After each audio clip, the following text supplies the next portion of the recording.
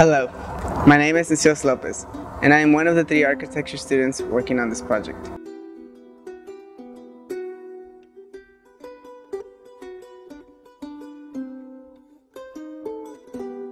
In the last 2 years, the community garden called Huerta del Valle has gone from an unused plot of land to a flourishing community garden. For more than 20 years, the plot of land on which the community garden is situated now has remained vacant. Now, the community grows a variety of organic fruits, vegetables, and herbs. For a symbolic price of $10 a year, any willing family can use a plot of land to grow their own food.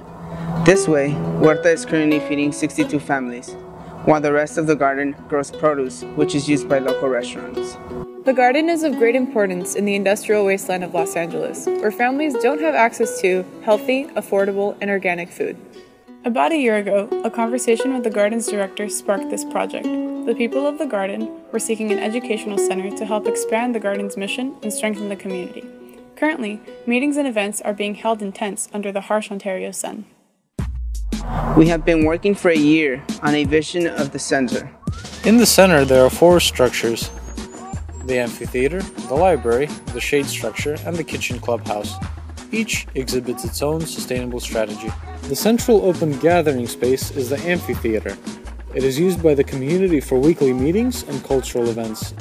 It is made by excavating the site, and part of the soil is retained using recycled tires. The library is constructed out of the remaining soil dug out from the amphitheater. Imagine taking your own soil and using it to construct your own building. This method is called rammed earth. It is a natural and beautiful alternative to conventional construction methods. The library is a crucial piece to the community garden. This is where the children of the community are offered support with reading, writing, phonics, and vocabulary through the Abejas Literacy Program. The program also offers classes in arts and crafts and teaches the kids how to care for the earth. The shade structure serves as a station for organizing day-to-day garden activities. It carries a large solar array powering the whole center, and the excess energy produced is given back to the grid. The kitchen and clubhouse is used to cook and process vegetables. The clubhouse adjacent to the kitchen serves as a place for community members and their kids to hang out and relax. It is made out of used shipping containers arranged into a naturally ventilated structure. To this day, we have submitted the amphitheater and the shade structure to the city and are currently awaiting permits in the next couple of months.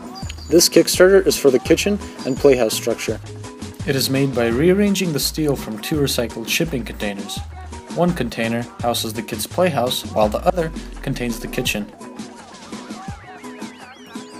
Heavy canvas curtains keep out the sun and wind as needed. The unused steel forms a shading canopy around the building. And for rougher weather, these panels are closed using winches. And in this form, the structure is transportable and deployable elsewhere. This structure is much more, however.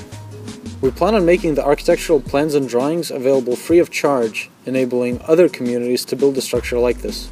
Once it is built, a precedent will be set for the environmental architecture of the greater LA area, helping others build sustainably from recycled materials.